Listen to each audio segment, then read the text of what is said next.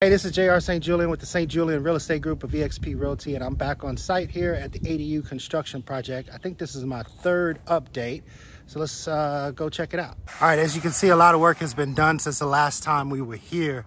Last time we were here, we just had the foundation laid with all the rough plumbing. Now the framing is just about 100% complete.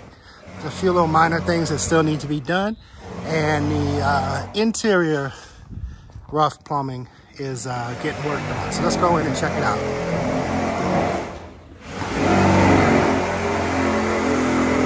So this is a 3-bedroom unit. You can see that would be the kitchen there. Living space, nice big windows up front. Nice slider looking out to the open space. Bedroom with a slider. What I love about this place is got super high ceilings. These ceilings are amazing. Another bedroom with a slider and a window.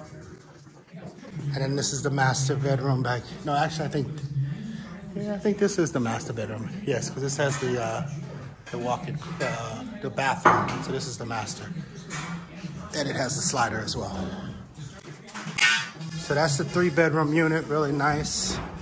You can see a ton of work has been done. It's only been a few weeks since my last update. And here's the 1-bedroom unit. Again, plumbers are in here working on the rough plumbing. You can see kitchen's gonna be on this side. Nice big window there over the sink. Another big window there at the front. Again, high ceilings. A big, nice sized bedroom. Nice sized closet. And you can have a nice little outdoor space when it's done. And then you got a big bathroom here as well.